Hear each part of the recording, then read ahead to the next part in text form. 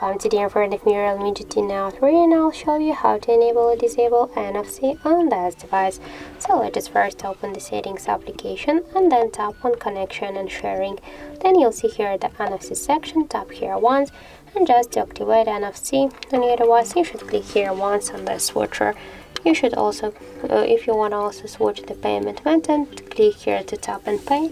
And here we can see now the Google Pay and just application. Unfortunately I have now just another app, so if you will have here one more application you can switch between this payment methods. If you want to turn off NFC here, just click here once again on the switcher and that's it.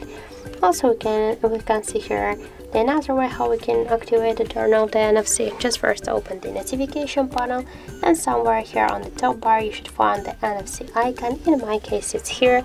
Just click here once on the NFC icon to activate it and that's it. Now we can see that the NFC is activated. If you want to turn it off, just click here once again on the NFC icon and that's it.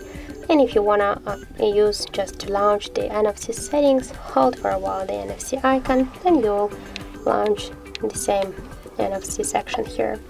So that's it. Thank you for watching, and if you find this video helpful, don't forget to leave a like, comment and to subscribe our channel.